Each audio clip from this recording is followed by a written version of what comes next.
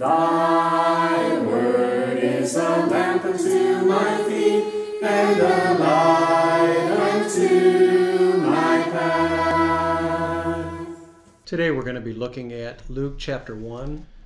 We're going to be reading starting at verse 26 and moving on to verse 36. We'll be looking at the conversation between Gabriel and Mary, where Gabriel comes to Mary and tells her about the baby that is about to be conceived in her womb and what that means for mankind. When I read through this passage, I was impressed to see that there were 7 prophecies that were fulfilled within that, 7 prophecies that were foretold in the Old Testament that were brought forth in this and fulfilled in this verse, these series of verses. We're going to read that now, and then we'll comment a little bit on one of them, one of the 7. Verse 26. And in the 6th month the angel Gabriel was sent from God unto a city of Galilee named Nazareth, to a virgin espoused to a man whose name was Joseph, of the house of David, and the virgin's name was Mary. And the angel came in unto her and said, Hail thou that art highly favored, the Lord is with thee, blessed art thou among women. And when she saw him, she was troubled at his saying, and cast in her mind what manner of salutation this should be. And the angel said unto her, Fear not, Mary, for thou hast found favor with God. And behold, thou shalt conceive in thy womb, and bring forth a son, and shall call his name Jesus. And then this starts the prophecies. And he shall be great, and he shall be called the Son of the Highest. And the Lord God shall give him the throne of his father David. And he shall reign over the house of Jacob forever, and his kingdom there shall be no end. And then Mary said unto the angel, How shall this thing be, seeing I know not a man? And the angel answered and said unto her, The Holy Ghost shall come unto thee, and the power of the Highest shall overshadow thee. Therefore also that holy thing which shall be born of thee shall be called the Son of God. And behold, thy cousin Elizabeth, she hath also conceived a son in her old age, and this is the 6th month with her who was called barren. What a wondrous thing for the God of heaven to have given us this information in this amount of detail. But one of the things that really impresses me is prophecy. And I'll talk about that all the time. It's one of the great things that causes my faith to grow as I learn more and more about how prophecy is revealed in the Old Testament, and then in the New Testament, the writers of the inspired writers of the New Testament wrote down how those prophecies were fulfilled. And the 7 prophecies that I picked up from this series of verses were, number 1, that Jesus would be born of a virgin. Number 2, that he would be great. Number 3, that he would be called the Son of God. Number 4, that he would be called the Son of the Highest. Number 5, that he would be given the throne of his father David. Number 6, that he would reign over the house of Jacob forever. And number 7, the child's kingdom would have no end. And as we think about those prophecies, that's a lot to be stuffed into just a few verses there, but it is still very interesting as we look at it. Today I'd like to take a look at number 5, which is the fact that he would be given the throne of his father David.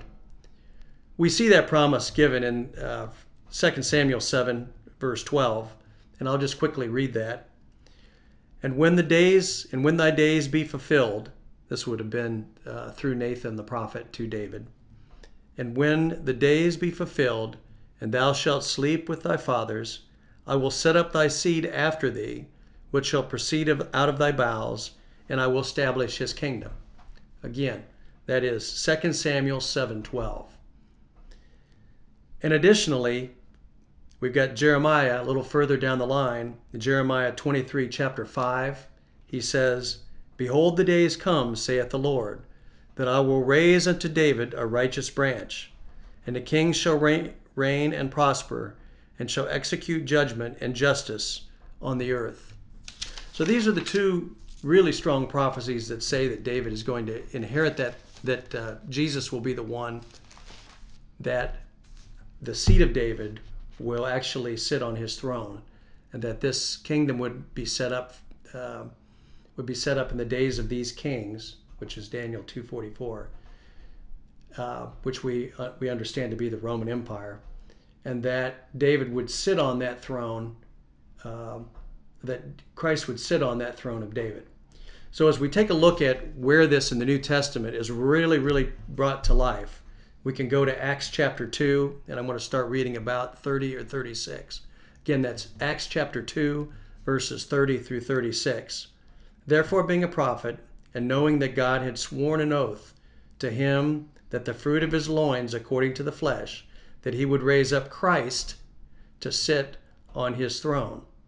He, saying this before, spake of the resurrection of the Christ, that his soul was not left in hell, neither his flesh did see corruption. This Jesus hath God raised up, whereupon we are all witnesses. I should stop here for just a second. This is the Apostle Peter.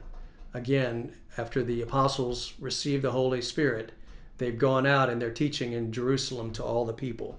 And Peter is preaching these words and explaining to them that this Christ, who they crucified, is indeed the Christ, and Jesus of Nazareth is he. Verse 32, this Jesus hath God raised up, whereof we are all witnesses. Therefore, being by the right hand of God exalted, and having received of the Father the promise of the Holy Ghost, he has shed forth this which ye now see and hear. What he's talking about there is the Holy Spirit. They were witnessing each one of the apostles speaking in a different tongue and preaching, and he was saying that Holy Spirit is shed forth. That's what they see. So in verse 34, for David is not ascended into the heavens, but he saith to himself, the Lord said to my Lord, sit thou at my right hand, until I make thy foes thy footstool. Therefore let all the house of Israel know assuredly that God hath made that same Jesus, whom ye have crucified, both Lord and Christ. So if you look at verse 30, it's going to be the Christ that sits on David's throne. And then in verse 36, Peter identifies Jesus of Nazareth, the same one that they had crucified, as the Christ. So that kind of closes the loop. And he doesn't act like this is 50 days after Christ has been crucified that he makes this statement on the day of Pentecost. But yet there's another verse that's very key that you want to link that to, and that is 1 Corinthians 15:25. That would have been written 20 years after Jesus had already ascended back.